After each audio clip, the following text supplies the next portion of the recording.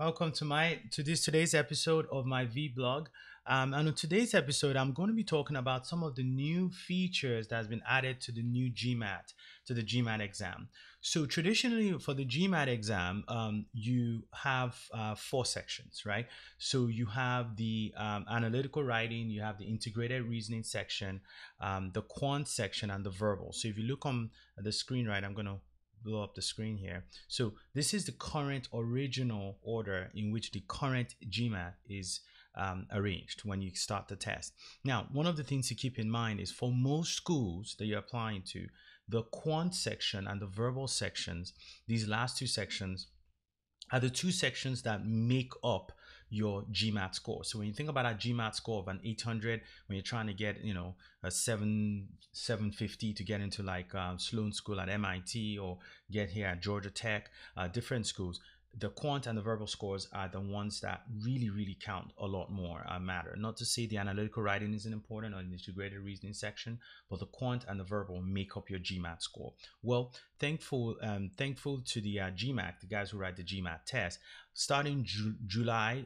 11th, 2017, they are now going to allow students to be able to rearrange the order in which they see the test scores and the test questions. And that is huge because traditionally what we've told a lot of our students here at Success Prep is to not really try to make sure they don't burn their energy on the analytical writing assessment and the integrated reasoning sections, because the quant section and the verbal are the ones that are really important. Okay, so now that they can rearrange it, so guess what, we can now get our students to actually bring the verbal and the quant section to the beginning of the GMAT test. And guys, you absolutely want to do this. So starting July 11th 2017, you will be able to do that. So when you get into the test, when you start setting up your test, before you start the test at all, you have the option to be able to do that. And we strongly suggest that you do that. Now, the question now is, fine, now you can bring the verbal and the quant section to the front of your test on the GMAT.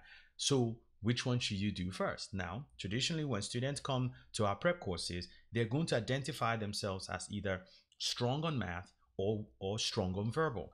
And this is pretty relatively new concept. As you can see, I'm recording this on July 18th. So this test has only been going on for about 8 days now, in terms of, hey, what are students allowed to do? And one of the things we've been seeing with our GMAT prep courses is I've been asking students, I said, hey, would you rather do your, if you're a stronger math student, would you rather do the stronger part of the test first or the verbal, your weaker part? And I'm getting mixed answers on that.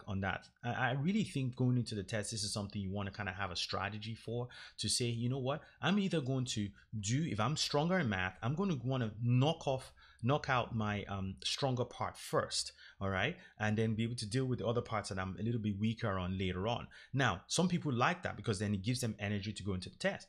I'm also seeing students who say, you know what, I actually want to do my weaker part first because I want to be able to give my best energy to the weakest part. So everyone thinks about this very differently, but you want to have a strategy going in.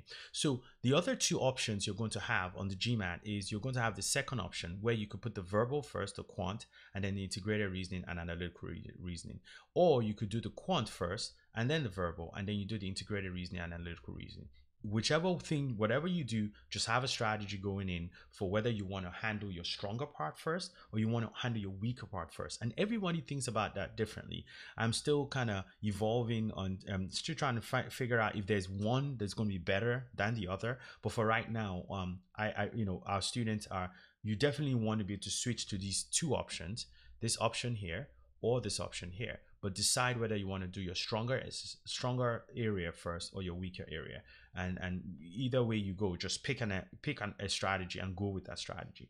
And so that's the end of my vlog today. Just wanted to kind of introduce you guys to and alert you guys to this new feature on the GMAT, and just make sure that you come up with a strategy before test day. Thank you very much, and I'll see you again on another episode of my vlog. Thank you.